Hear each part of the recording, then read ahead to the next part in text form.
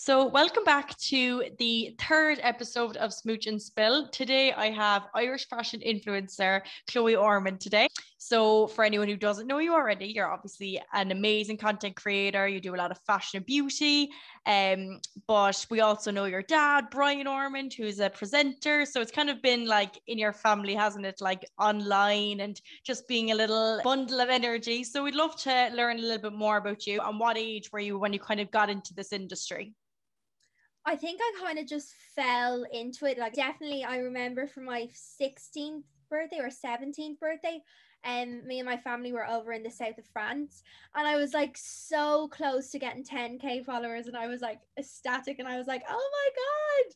So like my dad and Pippa was kind of like pushing me and stuff. Definitely was my 16th birthday then, and I got 10k, and then that was just like the start of it. Then it's only kind of after school then I kind of did fall into it. I was like, oh my god, I could actually make a career out of this now. My family always say, just stay true to yourself, and what you like, share, and then that's just what people are interested in. So that's what I do. Yes, absolutely. And I forgot to say as well, oh my God, Brian and Pippa are having a baby. I know, it's so exciting. I can't wait. I've literally known, and then I saw the picture and we were all so excited. It feels so real now because it's out in the open and everyone knows. So we're all so excited, and the boys are just like, oh my God, are you serious? There's a baby in your tummy.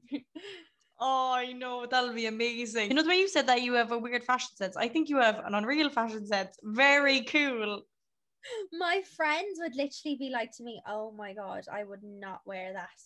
But you'd rock it, like you'd look unreal in that. And it's like they don't, like, it's not like they don't have the confidence, but they just wouldn't have like the balls to just put it on and wear and not care what people think. Whereas I just like wear what I want.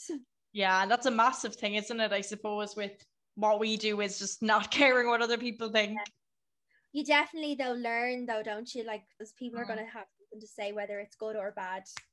Yeah, and I suppose have Brian or Pippa ever given you like advice in that sense, like in the regards of like block out the haters? Yeah, we just like ignore it, to be honest with you, because what's the point getting worked up about it and giving them your senses, because that's what they want. Yeah, I actually remember because obviously like they've been in the game so long, like in this industry, and I actually remember Pippa was doing a Q&A one night and someone wrote in something, I can't remember, a question, and she was like something about what was the weirdest rumor you've ever heard about yourself before or something. She was like, honestly, nothing surprises me anymore because people just have like no limit or no filter. And I'm just like, that is the kind of attitude you need. Just like, I don't even care, because I find that like sometimes you nearly hear a rumor about yourself and you're like, what? That I did that? Yeah, you learn something new every day. You're like, I did that. Like, what? To laugh. You do. You have to laugh it off.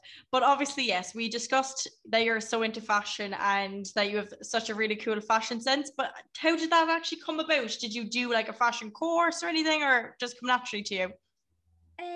Well, my mom is actually a personal shopper in Arnott's, so she's actually really fashionable herself. So like she'd help me an awful lot.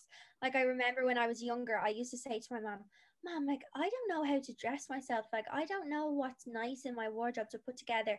And like she'd always help me. And then when I was 8, she'd like start to stop and make me do it. And then I just kind of learned like what goes together. I never knew that. That's brilliant. I'll have to book in for an appointment with her myself.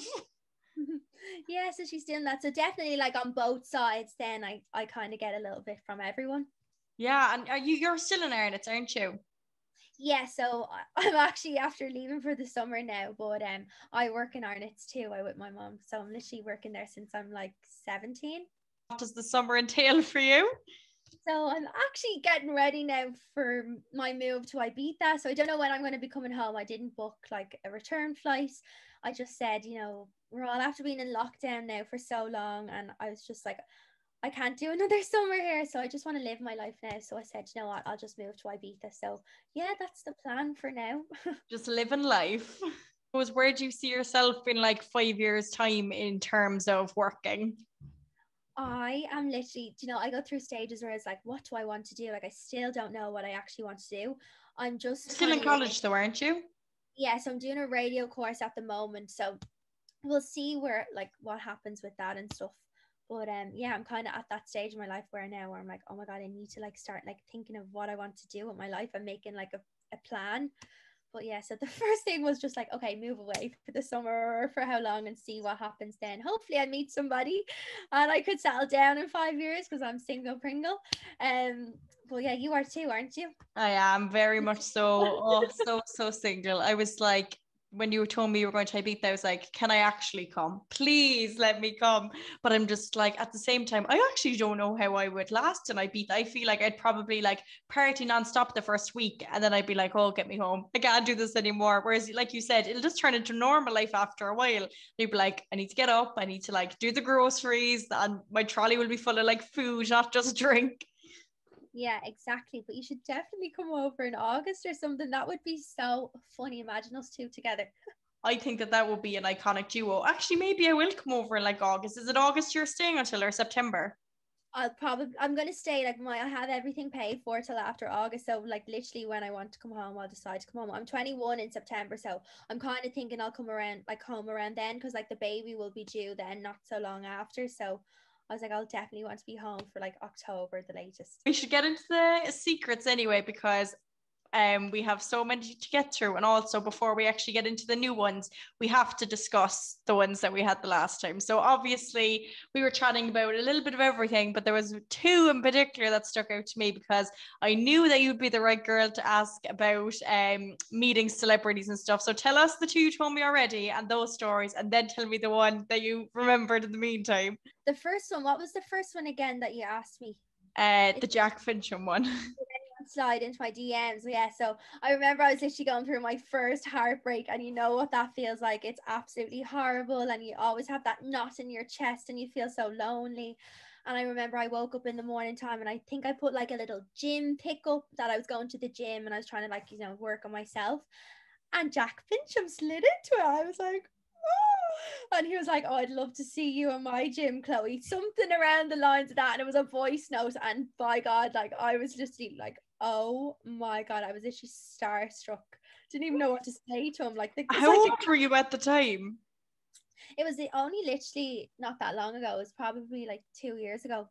So I'm 20 now, so 18. Oh my God. And how old is he? He's like 30, isn't he? We won't talk about this. My dad hears this, he'd be like, what? Yeah, okay. We won't. He's only a young fella. Only he's not too much older than, oh God, he's not too much older than me. It wasn't too bad. Yeah. But do you think you'd ever go on Love Island? Because at this stage, I think we have no other choice, Chloe. Oh my God. And I'm like literally the fussiest person ever. I don't know. I did get asked before. I don't know. I'd have to see like how I am in the moment. Like I think it's a big thing to think of, because not only is it just you deciding to go on Love Island, it's just like you have to think about the backlash you're going to get and everything else, and as well how they're going to like portray you too with like the edits and stuff. So I don't know. It is a tricky one. Yeah, definitely. I'm still single in like 2 years time. I'd say, oh, for God's sake, just hook me up with somebody.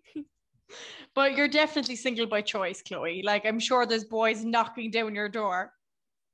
I just think at the moment it's just so hard, isn't it? Like you just don't know what you want. I'm just going to live my life now and just let the universe bring it to me. If it's going to happen, it'll happen. No doubt you'll find someone in Ibiza anyway, and all of a sudden he'll be all over your Instagram, and I'll be like, this is it, hot girl summer, it's cancelled. No, definitely not.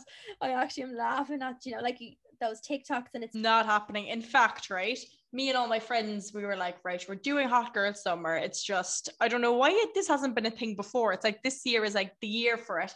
And we were all like, right, we'll all do it. And sure, I'm like the only single person left, me and two others. Everyone else is in a relationship. I was like, you didn't understand the assignment. I literally only have like 2 friends that are single. The rest are literally all in like proper serious relationships. So I feel you there. Yeah, it's horrible. This is why I'm literally going to have to book my ticket to Ibiza, because otherwise I'm just going to be here crying in the club. I can literally picture me being drunk or something and voice noting you being like, Shauna, you have to come over here. Look at this fella for you. Yeah. But speaking of being single and lonely, I think that leads us to the next celebrity thing that you had to tell us. Okay, this is actually the new one. So I remember I was on holidays in Portugal. It was actually I was actually only like 16 or 17. Why do I keep referring back to those years? That was like my prime. But it was my birthday, and I remember I had like a little birthday badge on in Portugal. I went to like Albufeira and I went to the strip. You know what happens when you go there, you're literally just having a ball and dancing. And do you remember Scotty T? Yes. I kissed him. I forgot to tell you that the last time, and my friends are just talking because I remember saying I couldn't think of anything. I went blank, and I was like, how did I forget that? Chloe, you kissed Scotty T when you were 16. Oh, stop. Yeah. Oh, I can't cope. Did you actually? Yeah, I swear I did. I don't know how I forgot it. It was literally that long ago. Were you on a family holiday? Yeah, I was on a family holiday. Could you imagine? Who did you go to the strip with? I need to know this. I went with like, so I went with my family. So my mom and like my nan and my granddad were there, and then like my mom's friends. So all the like us kids went literally out, and we were like, okay, we're gonna go dancing. They were all older than me, so I went with them. And I was literally just going for a dance, and then he saw it was my birthday, and he was like, well, you're gonna have to get a birthday kiss. And I was like, okay.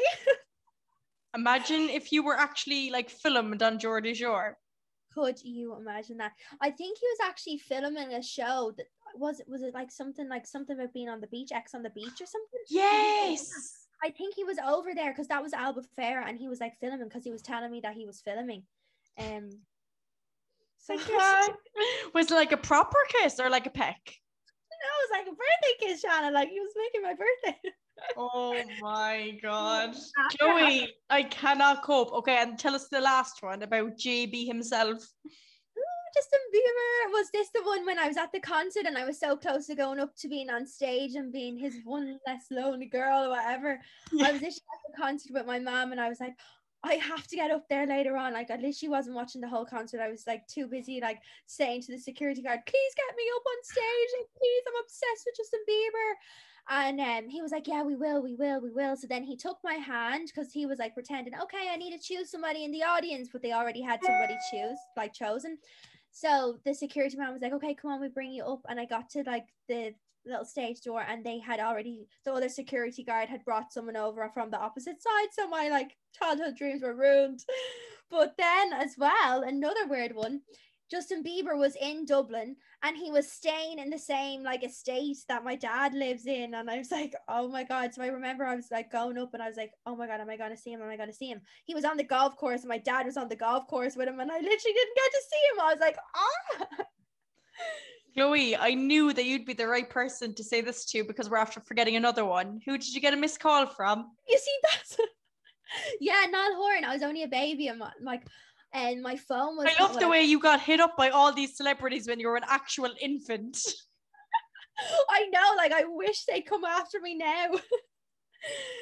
But yeah, my phone was calling during the night, and you know, I was asleep. My phone was on silent. I didn't hear it, and then my dad was like, why didn't you answer your phone last night? Like it was literally probably only 11 o'clock, but I was literally, it goes to show, as a kid, I was at home in bed ready for school the next morning, and I woke up and there was a missed call from Niall Horan on my phone. He left me a voicemail, and I was like, oh, I was so upset. I was literally devastated, because that was when like One Direction like were so big, and I was obsessed with him and Harry Styles. Still am. Oh, I'm so jealous. What was your favorite celebrity out of those four that you interacted with? What was the best experience? Probably Scotty T and your birthday kiss. Yeah, that was so funny. It was probably, you know, I'm definitely going to say Jack, because I was going through such a hard time, and literally nobody online would have known that I was going through such a hard time. So that little message gave me like the confidence that I needed while going through a breakup. So yeah, Jack for the win. Yeah. What kind of advice would you give someone going through a break? Because obviously we are going to talk about summer, but I feel like a lot of people are going through breakups now. And you know what? This is something that you might even notice yourself. But so many people have said to me, being like, oh, I started texting this guy during lockdown, whatever. And now like, well, he was weak for me all through like lockdown. And now when like the world is opening up, he's like literally ghosting me. And like, we had all these plans, and then he's like, no, I'm just going to the pub, like want to hang out with the lads. And like people are literally getting ghosted by like their lockdown lovers. It's crazy. I always say if he wanted to, he would. And I definitely will never chase like a guy, or never, like, obviously you have that one boy that you kind of like were a fool for. Ever again, like live and learn. And I always find that they want what they can't have. So the longer you like pretend you don't care, even if you do, like literally just play it cool and don't throw yourself at them. 100%. Because boys literally like don't appreciate nice girls, which is so strange, isn't it? Yeah, like literally it doesn't matter how good you are, how like, you know, much you love them, they just love what they can't have. They love the chase. And I always say keep them mean, keep them keen. Yes, and you know, my friend said to me the other day, and I'm actually never going to get over it. Like a girl goes for someone that they really like. Like you could be like 16 and like fall madly in love with this guy, and you'd be happy to stick with him forever. Whereas like a boy will pick like timing and convenience over like the right person. So like I think a boy could meet the love of their life at 16, and they're like, oh, I want to be single till I'm like 25, and get rid of them, and then they'd like prefer to just pick someone they don't really like at like 30 instead of like being settled down for that amount of time. And I was like, that is so true. It is so true. And as well, like they can block out their feelings so much like easier than us girls can. I always find like at the start I'd always be devastated, and then I find that I kind of get stronger and I'm fine, and it's like bye, forget about it. But then a few months later they always come running back, and they'll never forget you. Like if you're the good one, they're gonna like not find anyone better. Yes, 100%. They will literally come running back. So you just need to just live your life and just stay strong. Oh, but literally I actually completely agree with that. Like it's nearly like when the second you get over someone, it's like when they want you back, isn't it? Yeah, definitely. It's always the case. And But your mom always knows. Your mom always knows. I don't care. Even at the moment, you think, oh, stop, like you never like anybody, but they literally always know. Your family are always right. 100%. So we need to get into the secrets. I just thought this one was so funny. Okay, so met a guy on Tinder. Things are going really strong, and we did long distance for years. I was on Facebook one day and spotted an article written in the newspaper about him. Turned out he was married and had 2 kids, one who helped him deliver on the other side of the road. Like, I'm sorry, what? As in like gave birth on the side of the road. Yeah, like what? That is very random. Like that's just mental. Like where would you write that? Like I was like, sorry, what? I know. Sure, we were only saying the last time, or maybe it was with someone else. Have you seen that thing on TikTok? And it's like girls or guys putting up videos being like, I'll never forget you. And it's like people on holidays, and you're like, oh my God. Literally, could you imagine seeing like your partner for like the last 4 years in a video like that? That would send you out. I know. And even if you weren't together at the time, even seeing them with like that with someone else would just drive me insane. That trend is so dangerous. Like that would literally ruin a relationship, and in that case a marriage, if that girl went and said it to her. Like it's just crazy. Yeah, it is. I don't understand what's wrong with guys like that do stuff like that. Like if you're not into somebody, like just call it a day. I know. Would you rather be the dumper or the dumpy? Do you know what? I probably would rather somebody dump me, because I feel like I wouldn't be with them if I didn't love them or I didn't really like them. So I'd rather actually be somebody that like was the dumpy, because you just live like on then, do you know the type of way? Yeah, I'd be the same. I actually have never broken up with someone. I've only been dumped, so that explains that. I've never broke up with anybody. I don't think so. No. Oh, us heartbroken little Huns. I know, it's horrible. It's not nice. It actually is. I just couldn't like wish it on my worst enemy. Like a bad breakup is the end of the world. Like I know, but then as well, you have to remember it will never be as hard as it was the very first time. Don't say that to me. You're telling me there's more. You'll never be as upset as you were the very first time. That's just how I can put it. Like, I remember the first time I was heartbroken, I was like getting sick and went through such a horrible like time, but the second time I was upset, but I was that tad bit stronger. Yeah, I know what you mean. I just feel like it just literally changes you. You learn so much from a breakup, don't you? Yeah, 100%. Unless you go back to him and then it's like it's all over again. Yes. Okay, I seen a good one here, so I'm going to share this one with you. I stole €50 from my friend on a night out when I was drunk. I would never ever do it normally, so I don't know what came over me. I'm absolutely mortified and I can't admit it to him. I've no words. I know, because like what would you even like say? Because you couldn't be like, imagine if they were like to you, oh, did you see my €50 anywhere? Like, what? And how would you even steal money off a guy? Like, don't they have like their money like tucked into their jocks or something? Yeah. Oh, I don't know, because then you'd be afraid then if something else went missing, then like they'd automatically always think it's you. Like that's then the like vision they have of you. Then that's a tough one. But I would probably be honest, because that like my guilty conscience would just kill me then. Same. Yeah, that's why even a while ago when you were saying there about the person like cheating, I just couldn't physically do it. Like I just couldn't do it. Like even if I was in a relationship now and like Zac Efron hit me up, I'd be like, I can't. Like I just physically can't do it. Like, I don't think it matters who it is. It's just if you love somebody, your head shouldn't be turned. And if you do, your head won't be turned. Yes, like I always say, you wouldn't like the second guy if you really liked the first guy. So exactly. Dun dun dun. Okay, I'll leave you take another one. Okay. So went out to this fella for the first time and spotted one of my girls on the bus. I laughed and my chewing gum fell out of my mouth by accident and got stuck in my hair. It was stuck there for the whole day out and I had to hold like onto her hair like a weirdo for the whole day. Oh God, there's actually nothing worse than chewing gum as well. Like the only way to get it out is cut it. Like I'd be getting sick. Like, the thought of that. Like, imagine all stringy in your hair and everything. I know. I've such like a gag. Like, I'm like not good with stuff like that. Yeah, I don't like that either. And you know, I saw this thing before. Weird. Okay, here's another one. Okay, this one looks good. I was so drunk 2 summers ago, I took food off the tray when a waitress was bringing it to a table. It wasn't even my food. I got kicked out and was banned from the restaurant for life after. Oh, does anything like that ever happen to you? Like, just No, not that, but I will admit one time me and my friend were in sixth year or first year of college, and we were literally just like going around the pub like drinking random people's drinks like off their table. Like we literally could have gotten spiked, but we were just like picking them up and drinking them and walking away. well, could you imagine doing that now with COVID and everything? Like, everything is gonna change.